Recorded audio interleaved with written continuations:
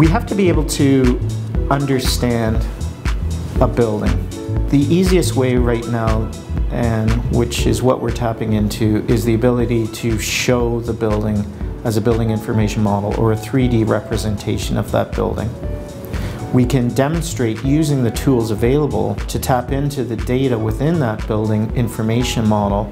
We can show the history of that building, not only from a construction point of view, but also a financial point of view, an operations point of view. Everything can be demonstrated about that building. And also on the tax side, we can show the square footage of the building, we can show the occupancy rate of that building, and on the assessment side, we can actually demonstrate the value of that building based on all those factors, but as well as the material used in that building. If it's a fire department coming to the site, they'll be able to very quickly see the configuration of that building.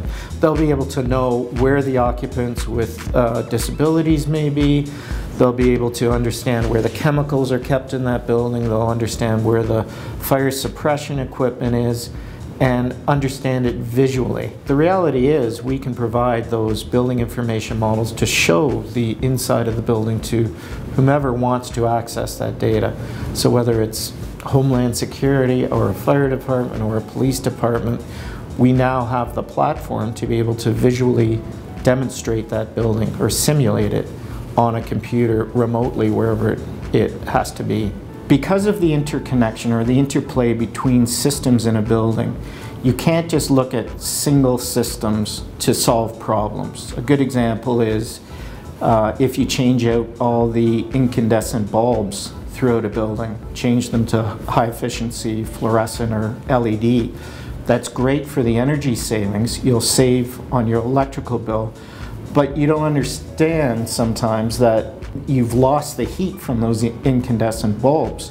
So in fact, you've gained energy efficiency on your electrical, but you now have to raise the heat in the building to compensate for the loss of heat created by those incandescent bulbs. You have to be able to understand that you'll affect the occupants in that building. The productivity could go up, it could go down. You have to understand how your retrofit will affect those occupants. It's so important, and yet so many people don't look at that side of it.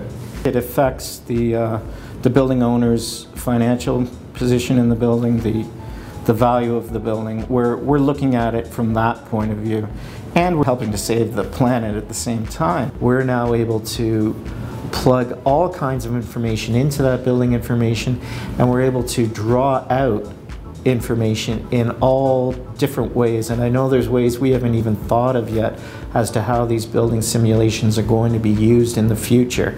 To us, again, it's the idea of going from where we saw paper plans to CAD plans, going from CAD to BIM is exponential in the potential available for exploiting how existing buildings can be demonstrated.